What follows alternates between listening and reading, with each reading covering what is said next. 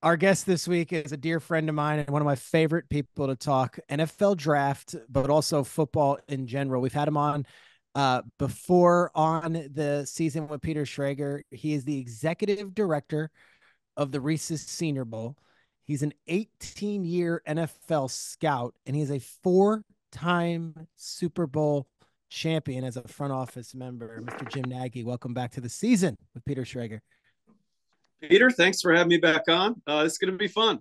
Yes, it is going to be fun. We are less than a month away. We are now officially in April, and I plan on having you on multiple times in the lead up of the draft. But I specifically wanted to have you on because of a tweet that I put out yesterday morning that I didn't realize would cause a maelstrom of vitriol, support, attention. I've been asked to go on no less than 20 different talk radio shows over the last 48 hours over a tweet that I had. In fact, I will read you my tweet that I had I think it's the last tweet I've put out there. And if you're not on Twitter, I'm sure you can gather what I was referring to. Here's my tweet, April 1st. Spoke to and texted multiple scouts and GMs about North Carolina State big man DJ Burns as an NFL offensive tackle prospect over the last 24 hours. Fact, I did. He is listed at 6'9", but he's probably 6'7". He's got A-plus footwork, would get a big turnout and potentially money if he participated in a pro day or workout the week after the Final Four. By potentially money, I meant could get drafted or could get signed as a undrafted free agent. I put that tweet out, not thinking anything of it. It has 12 million impressions, 2.4 thousand reposts, and over 1,000 comments. Most of them assuming it was either an April Fool's gag or I am some sort of idiot for suggesting as much, which is what is the nature of online. Now, yesterday, Jim Nagy, who I trust more than anybody when it comes to NFL draft and scouting and the like, posts the following tweet. Got text from a GM, an assistant GM, and a college director within an hour of posting this last Friday night. There is NFL interest in DJ Burns, and it is a real thing. And last Friday night, you posted something and said, anyone else having trouble watching NC State big man DJ Burns and not thinking about him kick sliding and pass protection or getting out on pulls? Can't just be me. And then a few hours later, yesterday, you wrote, I don't do lame April Fool's posts. Jim, the reaction to your tweet suggesting him as just a potential offensive lineman in the NFL was what? Well, a couple things here first, Peter. Like mine got a lot of traction, but not 12 million like yours did. I don't have quite the following. Man, I just, it's kind of a sickness for football people. You can't watch hoops without your brain going to what could this guy be on a football field.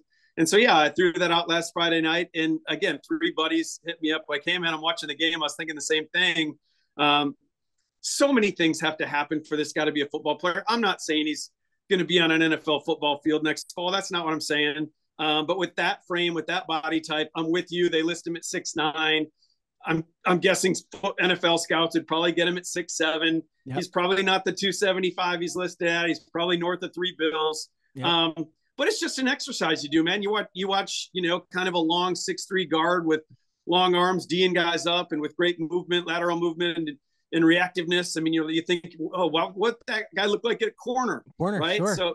So yeah, I mean, I just threw that out in the middle of March Madness because I don't watch a lot of basketball anymore, and saw this DJ Burns guy doing his thing, and it's kind of blown up. I mean, so yesterday Bleacher Report picked up my thing. And next thing you know, my son texts me like, "Hey, Dad, you're in our buddies group chat right now. Like, what's going on?" So it's been kind of crazy. It's a perfect storm of a little bit of a lull in the draft season, and then this incredible Cinderella ride. And you and I, as football people, and I saw several different football people, and my phone also blowing up with not just NFL fan GMs saying. I would do anything to get my hands on just to see what a raw, So what really spurred my tweet was, I don't know his title. He's at a organization. He's been there for years, and he's the number 2 guy there. I don't know the official title. I said to him, am I crazy in that this guy could have a pro day workout and NFL teams would flock to it. And he said, yeah, 100% NFL teams would flock to it. And he could make quite a bit of money. And he started listing names. He was like, Jai Lewis at George Mason was not even close to as mobile and as gifted footwork wise as this guy. And he got a tryout and teams showed up. And you go through it, whether it be Mo Alley Cox or whether it be in recent years, George Fant out of Western Kentucky. There is a place in the Rico Gathers at a Baylor. These were college basketball players in the tournament. And maybe it makes NFL Luddites and NFL knuckleheads like us look like we're, our heads in the sand, that it takes an NCAA tournament run to notice these guys, because at Winthrop, he was the conference player of the year. It's not like he wasn't doing it, but sometimes on the grand stage, when you have a performance like this, it does open eyes and people start thinking in football terms. And I will put my name on it. And I think I'm pretty reliable on this stuff. If he was to have a pro day next week, there would be teams that would show up. And I think there might be a full arsenal of teams showing up. Am I wrong? You are 100% right, Peter. Just to unpack a couple of those things, those names you talked about. When I was with the Seahawks, we had Mo Alley Cox walking the halls on a 30 visit this time of year after his pro day. He was up into the building. We drafted we got George Fant as an undrafted free agent. If I could go back, I got to hit up some guys in Seattle to see if they can send me his pro day video. Let me hear. So he's at Western Kentucky. He played, I want to say, 1 year of college ball. He did play football, right? He did. He put on a helmet. But he barely played. He barely played. And we put him through a tight end workout at the pro day. And all I remember is the red zone drill. They were throwing him red zone fades. And here's this guy that's at the time, 280 pounds maybe, just getting off the ground. It was unbelievable. The body control, the leaping ability. And, long story short, now, whatever it is, 10 years later, he's been in the league forever and he's been a tackle. We put a bunch of weight on him. And George had a great NFL career. I mean, the guy started a ton of games. So, no, the league would show up. And the other thing I'll say, after all this stuff happened yesterday and all this, your stuff's catching fire. Yeah. A buddy of mine who's a scout that lives in the Research Triangle there in North Carolina, really close to Raleigh, he texted me. He was like, man, you are killing me right now with these tweets. He's like, that was his plan, secret? His hope was NC State gets bounced in the first round or in the first couple rounds. Yep. And then he was going to try to sneak in and get over there and work him on himself and, stash the guy away and sign him after the draft. He's like, well, now that's not in the cards, because you're right. If they had a pro day, man, over half the league would probably be there, I would guess. Yeah. And here's the thing. And you said it when you were talking about it. We're not suggesting he won't have a fine NBA career. We're not suggesting he's limited and basketball is not a future. We're just saying, you see that body, you see how nimble he is, you see the way he moves in the paint. That is offensive lineman footwork, man. All that stuff that he's doing, the drop step, all that stuff, that is stuff that offensive line coaches spend years trying to develop. You see it already with that. Yeah. You and I are NBA scouts. I have no idea what I'm looking at, when it comes to the projection of the National Basketball Association. And I'm sure he could play overseas. There's a lot of basketball probably, but you and I were on the same page. It's the whole curiosity thing, is what would it look like with pads on? That's all it was. That's all it is. Now, what would it take then from this stage, going from now, put on your front office hat, say they lose or they win, fine, whatever. They beat, who does NC State play? They play Purdue. So it's him and Zach Edey, which I am excited to see. That's going to be fun. Let's say they lose on Saturday. And let's say he has a pro day. What would be the workout you would put him through if you were to be the person who was at the pro day and wanted to actually see him do football exercises? Yeah, great question. It's going to have to happen quickly. With NIL stuff, I'm sure he has an agent. Now, that's probably not an NFL certified agent, contract agent. I'm sure there's a lot of those guys right now that might be scrambling to get away to DJ Burns right now. But it would have to come together quickly, because we got the draft here in, less than a month. But I would try to do a full workout, run a 40, do the shuttles, bench press. I don't know. The guy probably hasn't been lifting a bunch in season, although teams would love to know how strong he is. I mean, that's a big component of it as well. Height and weight, right? You'd measure him. Oh yeah. You'd certainly measure him. You do all, a 3-cone, short shuttle, vertical, broad jump, 40-yard dash, all standard pro day stuff. and then just have him go through an offensive line position workout. I've seen people say, well, what about tight end? That doesn't look like a tight end body type to me. No. But I would have him slide and redirect and pass set and, get out on pull, see him open his hips up and get out and run, all that stuff. I'd see him, pop a bag and see. Now, I did hear that he has played football, and that's Eighth another grade. Eighth grade, I was told. At least he knows where, thigh pads go in his pants and everything. At least he's put on pads before, because the guys that have made the transition successfully, most of them have played. You going back to like Antonio Gates and Jimmy Graham, like those guys had played football in high school. So we would see, but it would be fun. But yeah, I would put him through just a normal standard pro day workout. Yeah. I'm trying to think of some guy, do you remember Quentin Rollins played point guard at Miami of Ohio? And then I think the Packers drafted him in the second or first round as a corner. Like, there's been guys who have played high levels, obviously, at both. And we can go through the NFL history of whoever it is. There's a long litany of guys that have played it. But I look back at Vita Vea had a very decorated high school basketball career. Quentin Nelson, I believe, went to Red Bank Catholic or Red Bank Regional in New Jersey and was like an all-state player. It's not unprecedented for guys who played high school ball to then make the transition. What is unprecedented is to not play any college football. And yet, right. You tell me, Jordan Mailata didn't play a snap of football his entire life and got drafted, wasn't just an undrafted guy, by the Eagles in the 7th round, and is now one of the best offensive tackles in the sport because Jeff Stoutland coaches him up. Yep. No, he came to mind yesterday. I have done a couple podcasts and radio shows like you talked about. Mailata came up. He would be a developmental player, right? It would take 2 or 3 years probably. And what we don't know, the toughness thing is probably the biggest component that we don't know, right? And I love some of the Charles Barkley stories about when he went out to play football one day in high school, and coach was like, "All right, Charles, we'll see you tomorrow." He's like, "No, you won't. I'm good. I'm good. I'm not doing that anymore." So, it's just fun stuff to think about. Pete Prisco, who is polarizing to many online, is one of my favorite guys because he says what he thinks, and Pete's just always been himself. He's real. He said, slow it all down. There's football tough and there's basketball tough, and we have no idea if he's football tough. That's absolutely right. Yeah, Pete nailed it. Yeah, that's a big part of it. And again, a lot of these projections have been tight ends. A lot of these projections that have been, the Mo Wiley Coxes, the Jimmy Grahams. Yeah. That's a different position. You can flex those guys out, right, and make those guys pass catchers. I mean, if DJ Burns hits, he would hit as an offensive lineman, and there are more finesse tackles than others, and there's power players, but it's there's an element of physicality regardless if you're on the line of scrimmage. So that is the great unknown. Your buddy who lives in that area and was trying to keep it quiet, do you think there's a lot of those in the draft, or there's hey, this is a little undercover gem that no one else has that I know, and we're not going to publicize it, but might not be on the radar and plays basketball?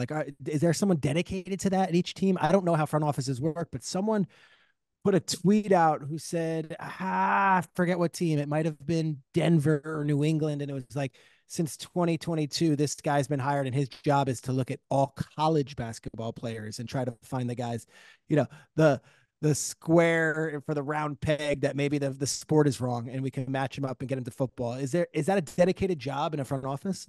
I've never known it to be a dedicated job. That's a really good question. Speaking to the guy that's up there, I mean, when they're in your backyard, you might take your kid to a college basketball game and notice him or something like that. But these NFL scouts don't have a lot of time to be on watching college basketball on television. That's one thing. I'll say this: I want to say it might have been maybe after the Mo Alley Cox year, and we had him up to Seattle. One of the guys in our department in Seattle, one of the upper level guys, assigned it to all the scouts. They broke up the country by area scout and did a comprehensive study of, I don't know how he did it. I don't know how analytically he broke it down, like what level of basketball player they had to be statistically. I don't know how he found him, but he ran searches of guys that did play high school football that were also starting level basketball players. And we had to make calls. We had to make calls to the basketball programs at schools, which was really weird that year, to be reaching out to directors of basketball operations. Those weren't calls I was used to making. And I don't know if they still do that, but I know at least for a couple of years up in Seattle, we did that. I love that because it shows thinking outside the box and creativity. being a football, media guy, I'm not gonna say I'm a football guy, but a football media guy, there was always this sensitivity where they'd be like, well, if Allen Iverson played football, he would be the best, or Randy, not Randy, if LeBron James played wide receiver, he'd be the best wide receiver of all time. And time again, football people would say, slow down. Is there a threat almost to the football community when you hear someone like me tweet out DJ Burns could be an offensive tackle in the NFL? Like, is it insulting to those who dedicate their lives to the position? Peter, it shouldn't be. And you are a football guy, dude. You sat down here Thank at our you. 75th anniversary thing and just you knew all our 75th guys' career highlights and everything. You're a football guy. It shouldn't be threatening. And to the LeBron thing, like I'll talk about Jimmy Graham a little bit. So okay. I scouted Jimmy Graham when he was coming out of Miami. They had 3 tight ends that year. I think one was Clive Warford. I can't remember who the other guy was, but they were all good players. Yeah. I was there in August, and we're watching an edge set drill, beginning of practice. Pads are popping. It's basically tight end against defensive end, and Jimmy's getting ragdolled all over the place. And there was a longtime scout, Joe Collins from the New York Giants. He's retired now. I love Joe. And he looked over at me and he's like, that basketball player is going to be the best one. And I'm like, Joe, the guy that's just getting tossed around right now is going to be the best one. And then they broke that drill. They went off and did like 7-on-7 or routes on air with the quarterbacks. And then you saw Jimmy, move and break. And I was like, okay. I looked at Joe. I'm like, you might be onto something. And he was like, Jim, I cheated. I was here yesterday for practice too. He saw it. He saw him dominating. Yeah. But think about this. So Jimmy Graham has, kind of a borderline Hall of Fame career. Yeah. Who knows what I saw a tweet the other day. Like what would Jimmy's career look like if the Saints never traded him to the Seahawks? Totally. For Max Unger, if he stayed with Drew Brees his whole career, what would his numbers look like? Regardless, he's one of the best players in Saints history, right?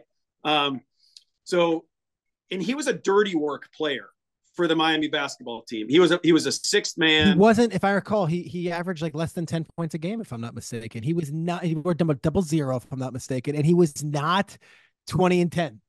No, he was the scrappy guy, dude. He was the blue collar guy. I think he finished at the time, off the top of my head, he was like top 10 in blocks in career history. Then he was a rebounder and he was a defensive player, but he was like a scrappy dude in the ACC, like not even touching. He had no chance to play in the NBA.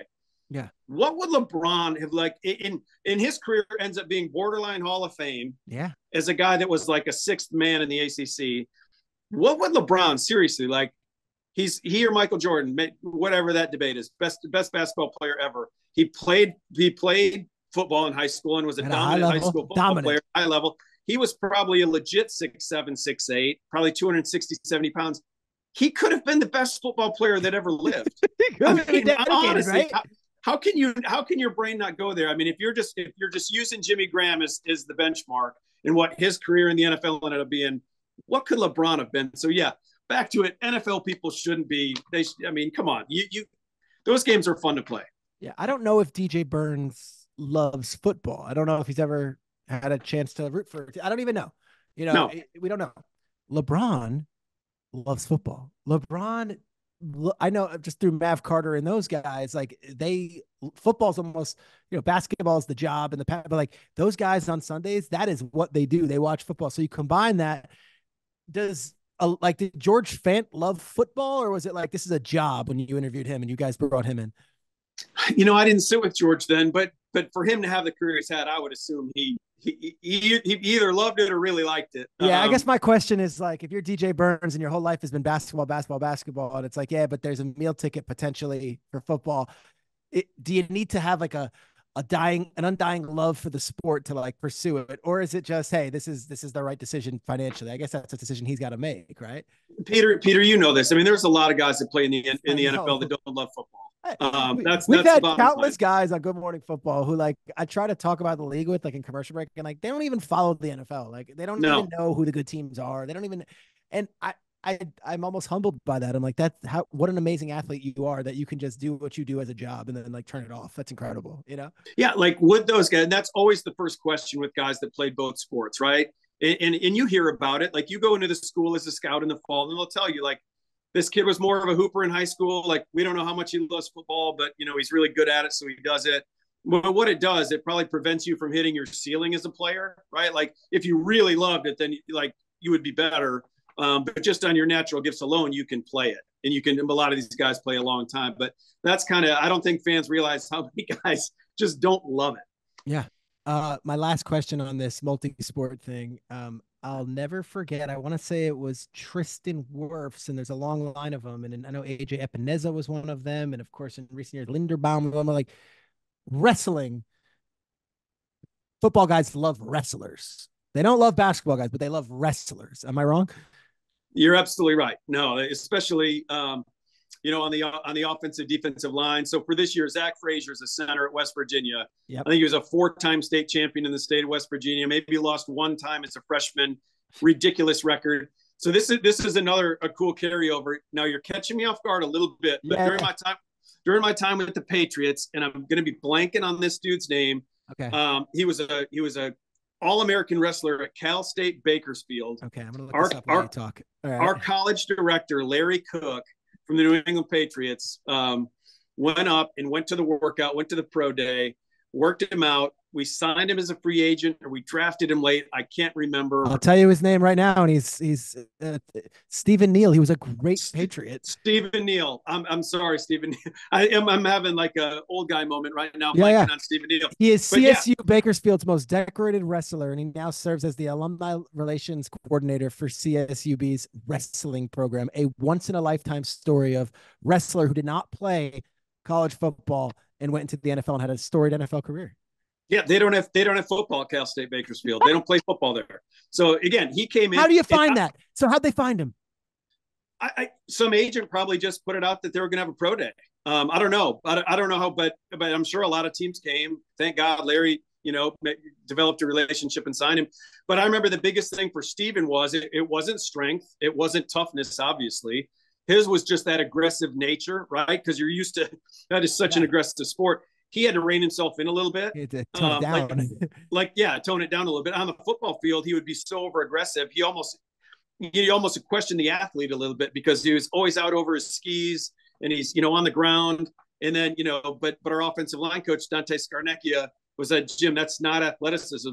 We just got to rein this guy in. And then, like you said, he came out, he was an all-time Patriot. I mean, this dude started so many games in a row. And again, it's nice when you have a Dante Scarnecchia, one of the greatest coaches ever, to help develop you. But I mean, obviously different sport, but there's another instance where the guy didn't play college football and ended up becoming a very good NFL player. Yeah, I remember I used to do games with Matt Millen. I was his sideline reporter, and Matt loved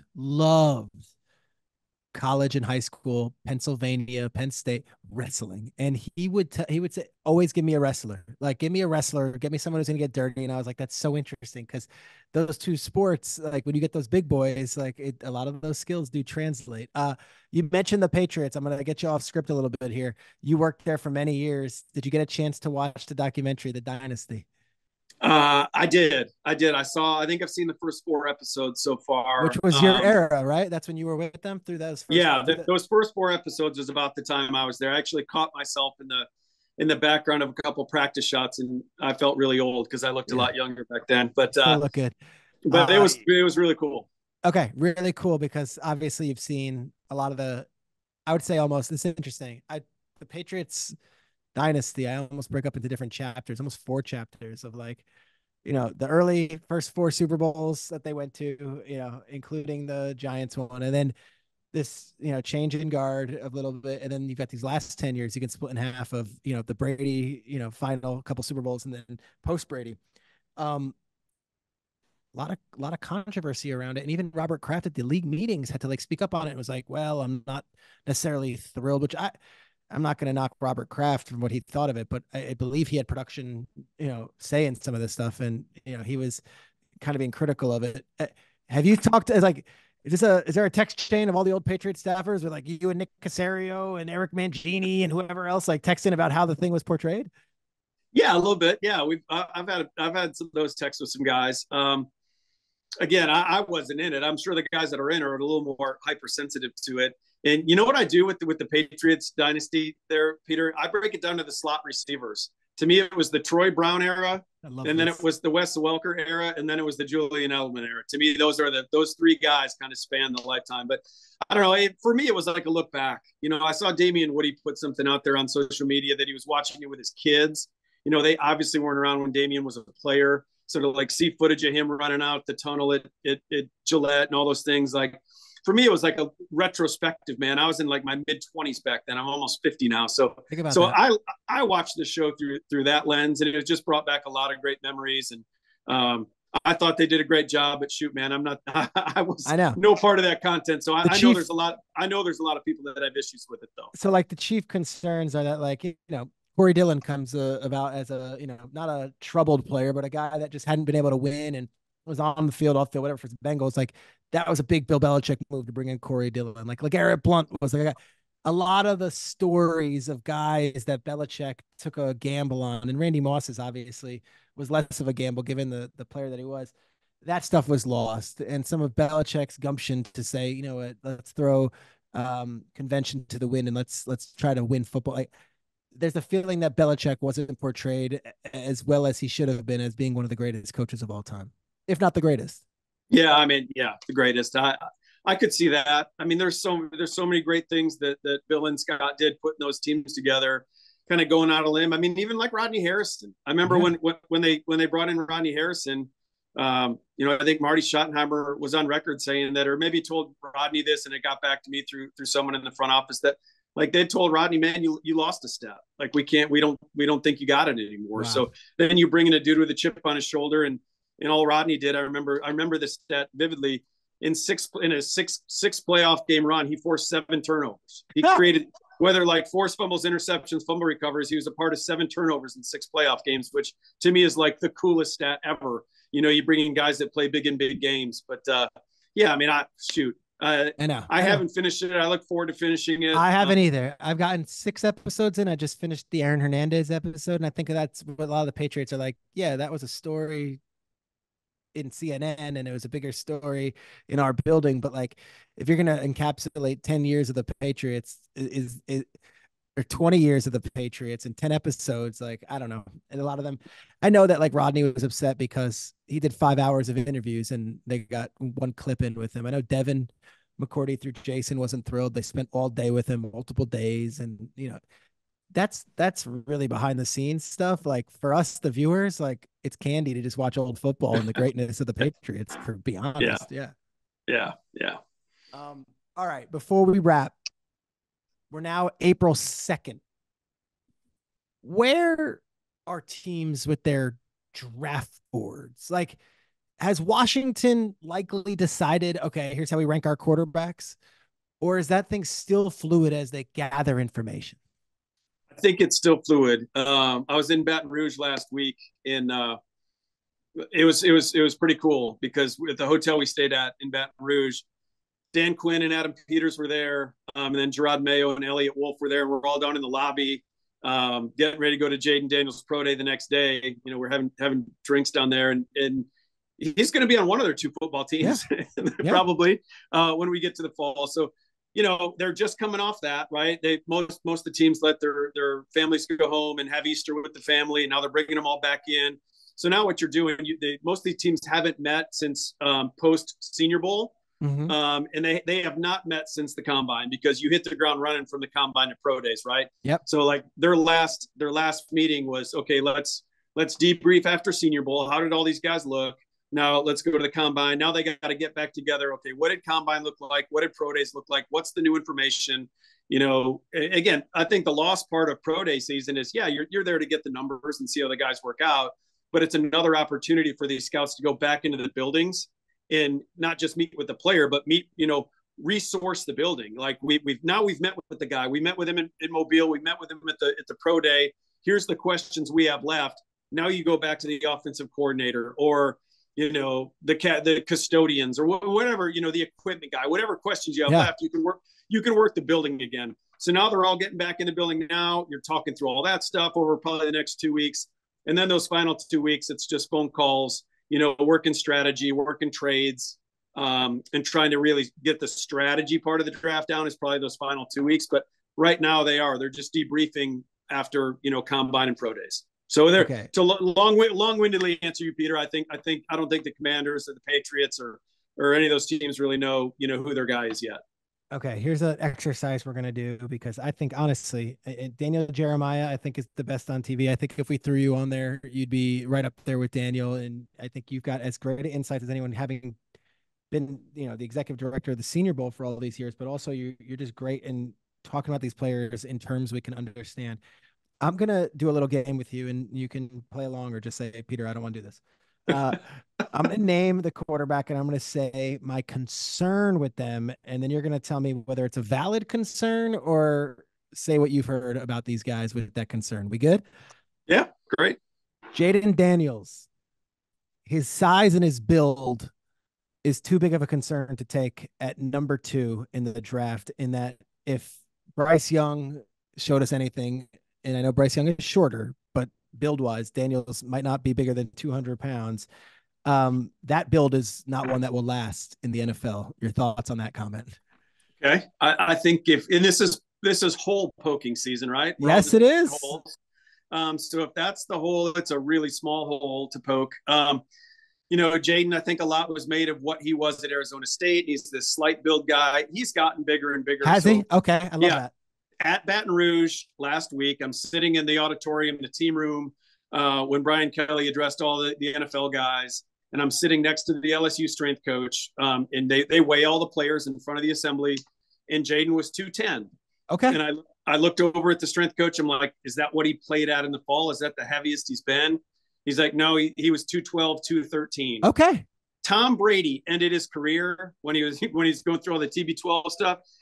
I read places where he was like 215 pounds. Okay. And nobody questioned that. So if Jayden's in that 210 to 215, he didn't get hurt in the SEC. He took a lot of big shots in the SEC too. And if you look at the games played and games missed, student did miss a lot of time in the most physical league in college football. So I think that's a small hole to poke. Interesting. He didn't measure at the combine to you. Is that a red flag? Yeah, I mean, it's just I don't know what these guys are doing now and what the agents are telling them to do. Like, why not remeasure? Or why not?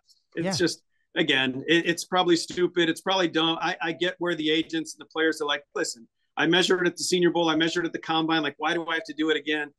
But I mean, that's not going to get them drafted or undrafted, or I don't think it's not going to move the needle with teams. Okay, Drake Maye, inaccurate the first year. What are your takes on that? The inaccuracy part. Okay, I would say a lot of times accuracy stems from your feet. Okay. And Drake was working out down here in Mobile in the pre-draft process with a guy by the name of David Morris. It was Bo Nix and Drake Maye and Carter Bradley, who has a chance of getting drafted, like Gus Bradley. Senior Bowl guy. Yep. Yeah.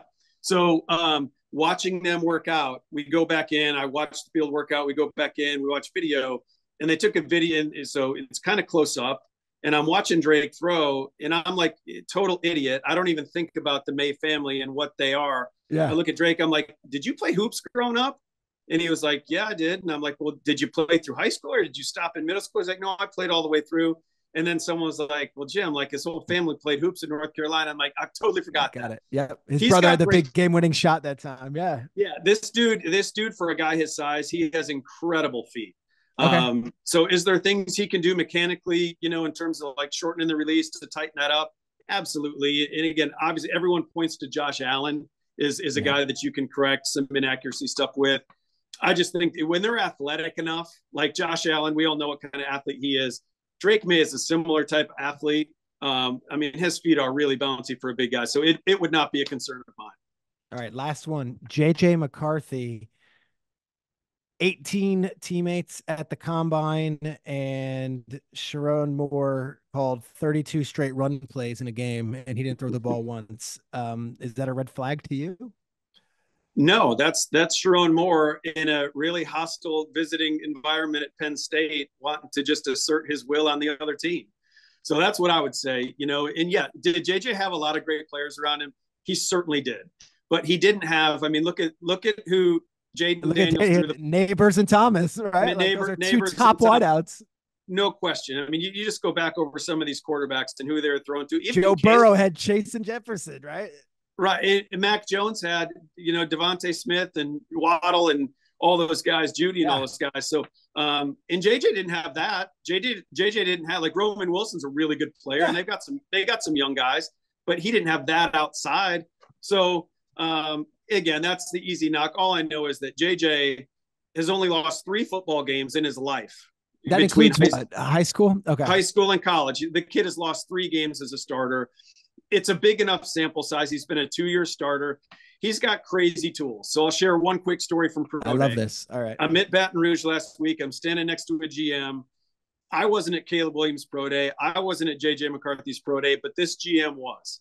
Right. So Jayden finishes up his workout. I thought it was impressive.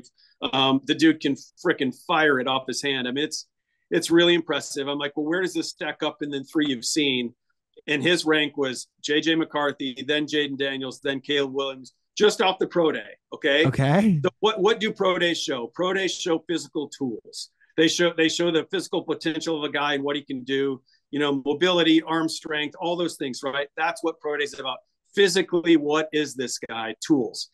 JJ obviously has them if a GM has seen those 3 workouts and he puts him up there as the top guy. So, I mean, that's why everyone's asked me in some of the podcasts, like, is this JJ McCarthy stuff real? I think it is. I think that the media is playing catch up a little bit. And I think the league's diving more into JJ. Yeah. They didn't know if he was going to come out or not. So, so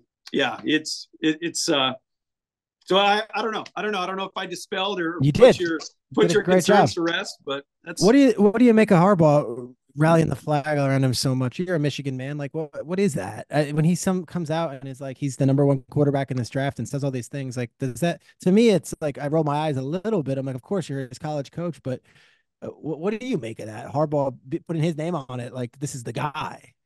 Well, I'll say this, and so much respect for Jim Harbaugh and what he's done this whole career, and he brought a national championship to my alma mater, which was awesome. But he's in a great situation right now. He's got Justin Herbert in his locker room. No one's wondering if he's drafting him at 5. So he doesn't have to put his money where his mouth is, right? Like, he can say it, and I'm sure Jim believes all this stuff. I mean, shoot, you win a national championship with people. You talk to players and coaches. You win a national championship or a Super Bowl with a group of men. Like, that's pretty special, and you're going to have special feelings about those guys. So I'm sure Jim believes every word he's saying. But again, he doesn't have to draft him now because he's got Justin. Okay. I want to talk about the Masters with you because you're a golf guy and you might be attending, but maybe we'll do that next week or a week after that, and we'll get the full recap. In the meantime, keep on doing what you're doing, and I'll be following you on Twitter or X, but also I'll be talking with you. Thank you so much for joining. This is really illuminating stuff, especially on DJ Burns, and we're less than a month away, dude. And then I know you're already into Senior Bowl 2025. I know it. We are. Yeah, we started that. But yeah, this was awesome, Peter. Thanks for having me back on. You're the man. Jim Nagy, executive director of Reese's Senior Bowl. And I saw it firsthand, the unofficial mayor of Mobile, Alabama. Thank you, dude. Thanks, man.